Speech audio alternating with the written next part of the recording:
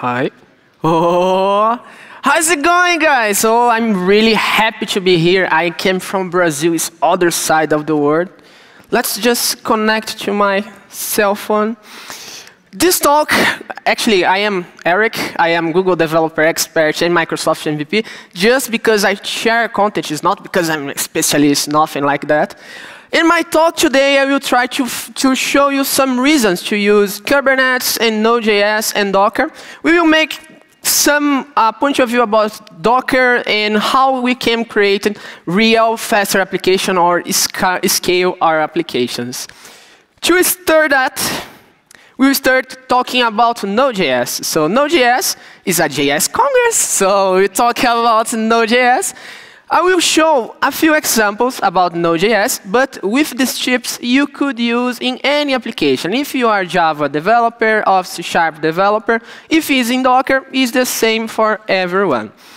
First, we have this bunch of code, but let's just see that. So the first thing that we have to change in our legacy application when we are moving to Docker is these variables, or these static values. So if I need, in this case, to change to a development environment or a production environment, it's so hard. Sometimes I have to compile my code and change the string, and then I have to move at all. In this case, I will get these values, and I will change for environment variable. So we have now the process.env and make it all. But sometimes it's really static thing. So you make sure you could choose if it's better to you choose or not. It's just some advices to make that. And I will talk, I think for me, I'm loving with Docker. So Docker, how many of you is working with Docker? Oh, Docker is really nice. I think because I work with developers, I am a developer, and we have the common phrase is, it's working only on my machine. It's not working in production. So my machine works. No, with Docker now, I can create an isolated environment. I can make my dependencies. And I can show for my internship what my project really needs to run in these machines.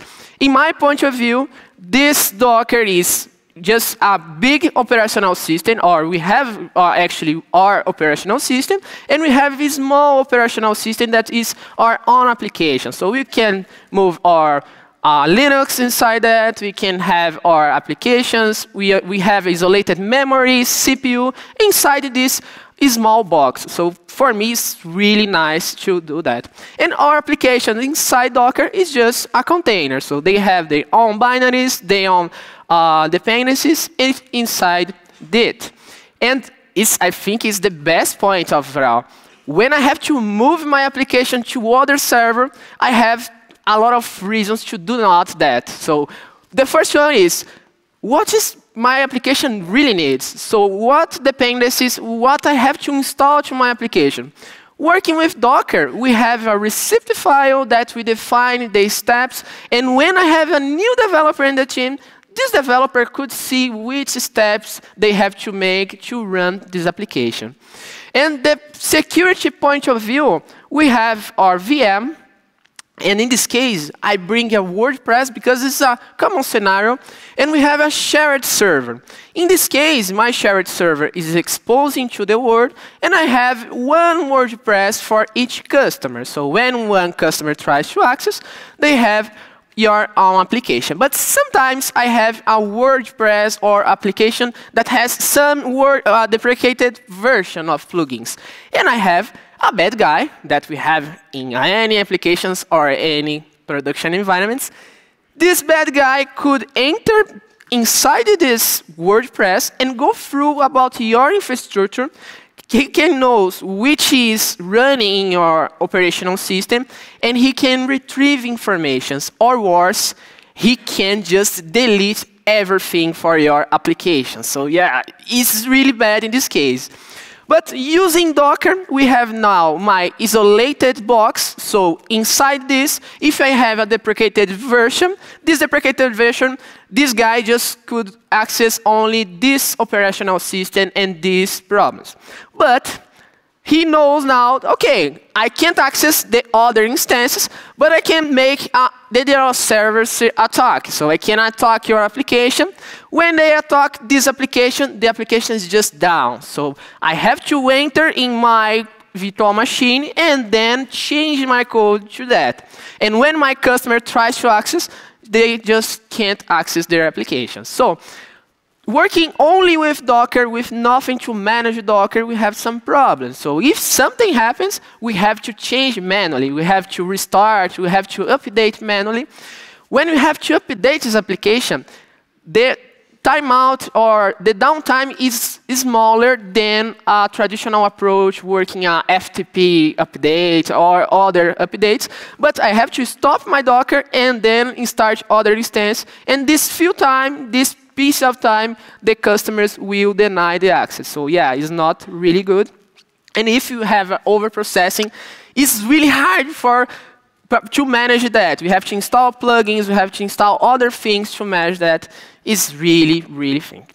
But okay, when we're working on Docker Flow, okay, resolve a lot of things, but maybe I have to think in something more. So we need more to manage our containers. So let me present you the Kubernetes. The Kubernetes is our orchestration platform that we use to manage Docker containers or other containers runtime. This is kindly called by key 8. A lot of people don't know about the key 8, but the key 8 is just the words. And this is really nice to manage our application. We will see some features. We have a lot of features, but we have only a few time to talking about it. So what we can do using Kubernetes. So the first, I think, is really nice because we can install the Kubernetes on the Raspberry Pi, on the server, the old server in my home or my PC, everywhere I can install. I can control and perform automated updates. So if something's wrong, I can make health checks or check if my application is still running or if everything continues running in my process. And if it's not, just make a rollback of my application. And load balancer automatically and health checks. We can define some routes to ping up for our application, and Kubernetes could ping our application in several times to know if it is running or not. If it's not running, they can kill our container and then up other new. So it's really, really good.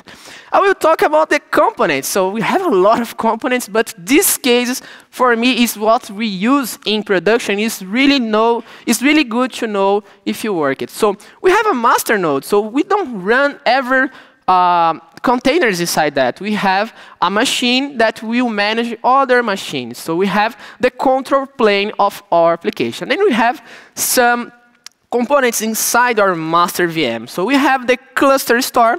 All of the information of our cluster, where is the nodes, where is the VMs inside our application, we'll manage that. We have a front-end CLI that we can create new applications, we can manage, we can replicate our applications inside that, or choose which is the best VM to receive our application. We have the scheduler. This scheduler, we can route our application. So something is wrong with one VM, this application will be routed to other VM, and my application will still running after that. And we have the controller. So we have node controller, we have replication controller to see if the VM is working and to see if the count, the number of instances is still defined. And we have the node. The node is properly our VMs in our cluster. So inside the node, we have the kubelet. So the kubelet makes sure that all containers we run correctly inside our cluster. And we have the container runtime. So in our case, it's Docker, but could be other runtime too. Yeah, I did know that we have other container runtime, but yeah, we have maybe 3 or 4. And we have the network proxy. So inside our node, we can use services to define our DNS. We can define our IP to talk with each other application. It's really powerful.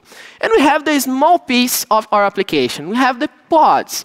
In this case, my application, my Nginx instance or my WordPress will be a pod, and I can target, I can create labels to expose only a few containers. In this case, I need to expose to the world only the pod that has a label called by production.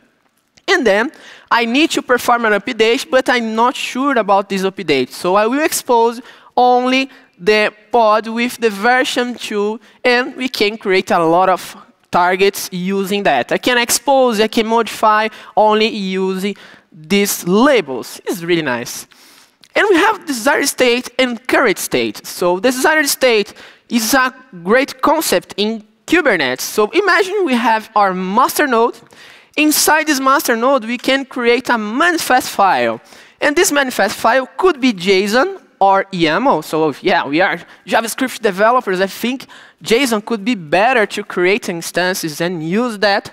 And we define, I need 3 instances of my Nginx. And I have actually 3 VMs. So the Kubernetes will make the balancing and change one application for each VM.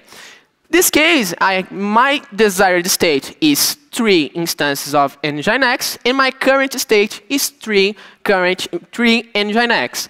But if my node dies, the Kubernetes will use the scheduler to get this container input in other VM, and my current state is really cool. Now, I don't have worries about that. If some VM dies in the middle of the process, I can manage that, but my application is still running. I have no problem with that. And a common problem, a common mistake of developers starting with Kubernetes is the communication between applications. So in this case, I think, I am a smart guy. I don't need a load balancer. So I have 4 applications. And I have 2 databases, so I will show 2 databases to 2 applications to one database and 2 to other. But if one database just died, half of my infrastructure is down now. So yeah, it's not so smart choice to make. In this case, we created a layer called by service, and they provide a network. So I can call my services by a DNS, and if I need more instances of database, or if I need more instances of my containers, it's just move and add more, but the services is still the same. So it's really nice. It's really nice. And deployment, I think when we go back, we will try the Kubernetes, and we have to see the deployment. So deployment, when we see the tutorials or things about Kubernetes, we have a lot of components, but deployment for me is one of the best. Inside the deployment, we can define how many replicas we have, how the pods will be, how is the labels, how much the processing could execute, and we can define which is the node target. So sometimes with log applications, I can move one specific application to one specific node, and I can make using services. So yeah, sometimes, Jesus, a lot of concepts about Kubernetes, but it's really nice to know. Now, how do I start with Kubernetes? So in my opinion, we can start using at least 2 VMs, one for master, one for node. We can use on Raspberry Pi, or use installing my services, or just use some platform, Azure or DigitalOcean or Google Cloud. All of them has application like that. And we have to need a Docker registry, public or private. So welcome to Docker images. So never mind to copy and paste files to production anymore. Now we work with images, and I don't need to know which application is. I know that is a Docker image.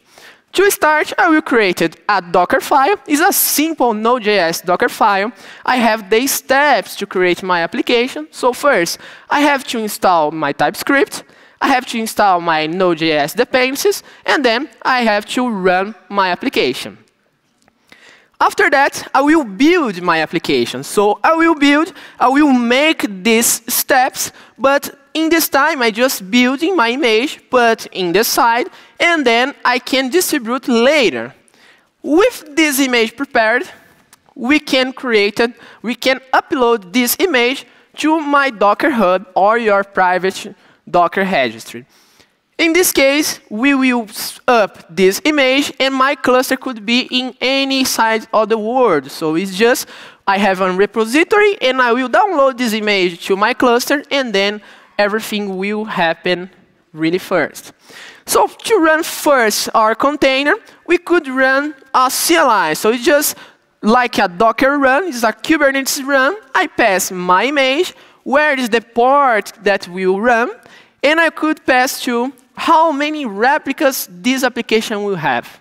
And then my application is now running. So it's really, really fast to run applications inside Kubernetes because I just download the images.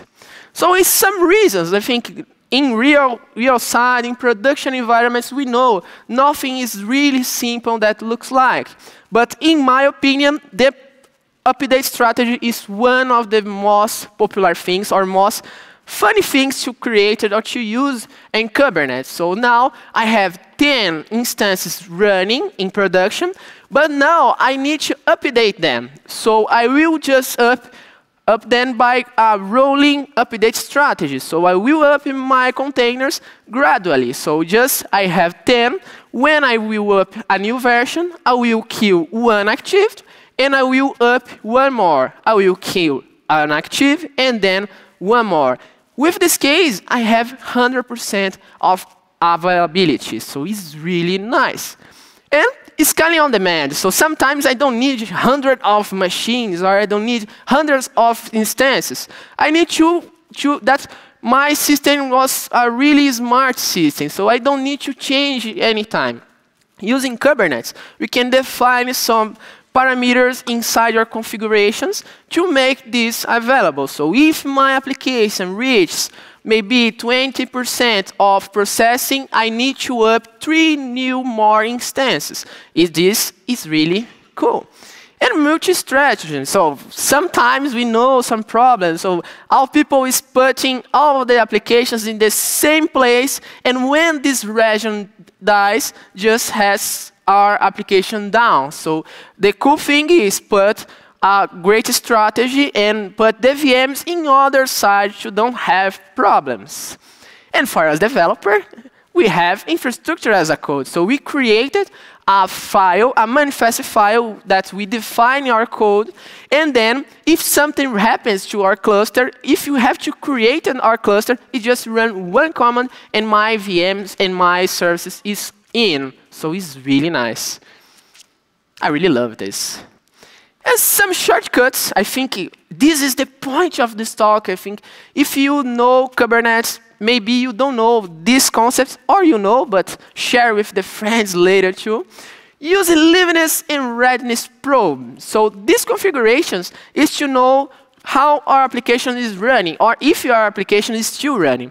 Kubernetes is not so smart, so I up my containers, but sometimes I have to wait for my connections, I have to connect with database, I have to connect to my customers, APIs, and then I have to wait some time. So in this code, I have the readiness probe, and the readiness probe will say, oh, are you ready to receive requests? So I will pass my health route, and this route will say, we will return true or false if it is running or not. So in this case, it's really nice. But sometimes I have to wait some time to think, oh, okay, I can't receive a request yet because I spend maybe 5 seconds or 2 seconds to connect to other database or to finish my startup process. And if my application don't return result in 2 seconds, I know that something is wrong and stop the process. And we have the liveness probe. The liveness probe, the difference is, I used to live. So if my application is already running, but I have some intermittent problem, the Kubernetes will make some pings and to check if my application is still running. If it's not running, the Kubernetes will kill this application and will up a new instance. And sometimes we don't know what's happened, just the Kubernetes acting about our code. And use external storage. So we know sometimes using VMs or sometimes using services, we don't know what could happen, but our data has to be safe. So you could link your application with S3 or Azure Blob Storage and could make your life happier because something happens, your data is still live. So with these tips, I think you become a hacker, man. We can see how to make a Kubernetes cluster, or when you can create a Kubernetes cluster, what you have to pay attention more in your containers. So thank you so much, everyone. I'm really happy to be here. Yeah, thank you.